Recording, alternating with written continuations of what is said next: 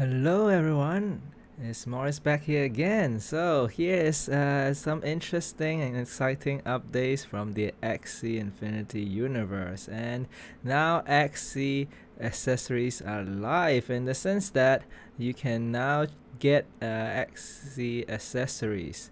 Um, so what's the actual news? To get the accessories, you need to release Axies uh, between now until the January the 3rd, that's next year, so 2023. So you have about 2 weeks to receive a limited edition holiday accessories. There are some that are limited edition. I assume there are some that might not be limited editions.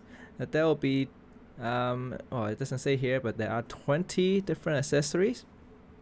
And let's just scroll down and see what's there.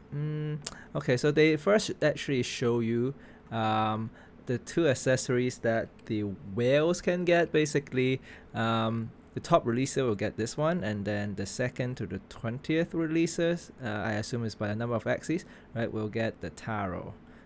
Yeah, I would say Mr. Ube looks pretty cool, but taro just looks better for me. But I don't know, I just like taro more.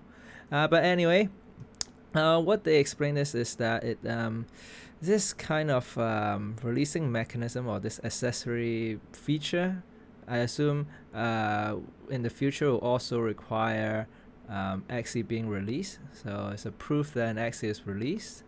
Right, so meaning if you want to get accessories, especially cosmetic, then you have to release Axies, and this keeps the Axie in check in with the population, right? So because now there's really no Axie sync other than the events that they had, the Lunation, is it the Lunar New Year event, basically. But now they will have more of this kind of events, and hopefully this will be a permanent feature where accessory can just be obtained by releasing Axies. I'm not sure if that will be a permanent thing yet, but yeah, we'll see. But for now, what the accessories do is, I assume there's no so-called stats buff or anything for now. Not sure, maybe for land play there might be, but now is, I think, purely cosmetic, and there are 20 of them here. And you can see that some of them have this Christmas hat logo, and that probably means that they are the event specific ones, whereas the other ones are probably the general ones. I don't think they say, but that's what I assume. And yeah, here is just telling you the different probabilities of getting the common, the rare, the epic, and the mystic. But I think this is actually the, for me, more interesting line, which I think probably could be missed by many people.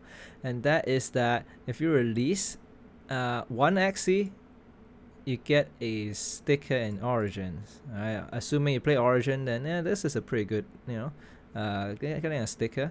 And if you release 10 Axies, you get an avatar. So I would say this is the sticker is definitely not difficult to get because you can just go to the marketplace, get a floor Axie for like $2-3, and then you'll get this. And if you have more money to spend, then yeah, buy 10 Axies that you can release, and then yeah, you'll get an avatar for maybe like $30. Yeah, so this is the official update, and I actually want to go into the page and see how it's like. So far we have about 8,000 Axies being released, and of course it's only the very first 4 hours or 3 hours. Hopefully there'll be more. And if you haven't visited this page yet, I encourage you to do so. It's because you can actually see, if you hover over each of the cosmetic, you can see that where it actually goes. Right? I actually like the ones like the dragonfly, where it just be flying on top of your Axie as opposed to being on top of your Axie. Just because depending on what parts you actually have, then it might some of them might not look good. And I also don't know whether you can I guess unequip. I assume you can definitely unequip and equip it again, so it's really just there. And yeah, it'll be interesting to see whether these cosmetic will be featured in Origins, right, when you play the game, and of course LAN play as well, and other games that uses your Axie. I think this will be pretty cool, but of course it adds quite a bit to the the I guess files, the size of the game and so on, because you do have to implement all these. And of course this is only the first 20, and there will be more to go as well. Yeah, Snowman is definitely the best one, but of course it's also the toughest to get. Ooh, 0.27%. Yeah, this is gonna be tough, and probably gonna be sold for quite a lot of money on the marketplace. Yeah, one thing I forgot to mention is that these are all NFTs after the 3rd of January. Okay, so after the January the 3rd, these will, like, the accessories will become NFT, and it will be deposited basically in your Ronin wallet, and after that then you can basically equip them. Oh, another interesting thing that's probably quite easy to miss is that each accessory actually has an ID. So for example, if you have obviously like 00001, then that could, you know, sell for quite a bit. So the ID could make a difference as well in terms of, you know, how easy to sell. So I assume then if you release it now, you probably get 8,000 something, which is still not bad. It's similar to Axie number in a way. If you have a lower Axie number, that could be a pretty good thing to have, because later on down the road, then maybe it can sell for quite a bit more. Yep, so that is pretty much it for this particular event. If you just want to look at the leaderboard, then yeah, the top releaser already releases 700 Axies. That's pretty good, but I would assume in the next 2 weeks there might be more people releasing more. So well, let's see.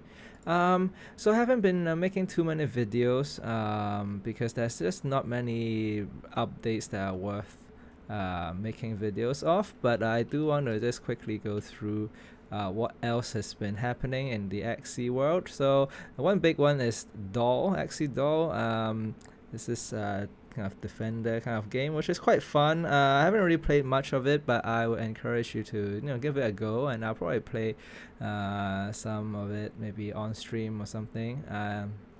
We'll see. But the interesting part is that because now it is Doll is already officially in the Axie Infinity ecosystem, and so you do get some rewards. So if you are into it, then yeah, it could be something fun for some challenge, right, to get into maybe top 50.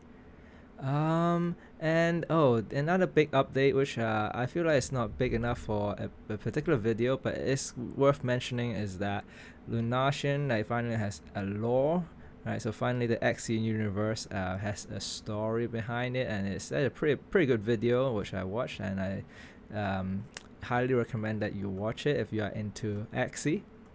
And then yeah, there are a lot actually of updates in terms of well, not updates, but really the reveals or leaks, or actually they call it leaks. The reason being some of these might get changed. So for example, I think Eggshell and Kestrel already got changed from the leaks, and so these are not finalized, and they did have a town hall which releases some of the updates of the leaks as well. So that's why I haven't really made videos of these yet, but I am going to slowly make videos of each of the classes just to go through the new cards, runes and charms for each class. So yeah, stay tuned.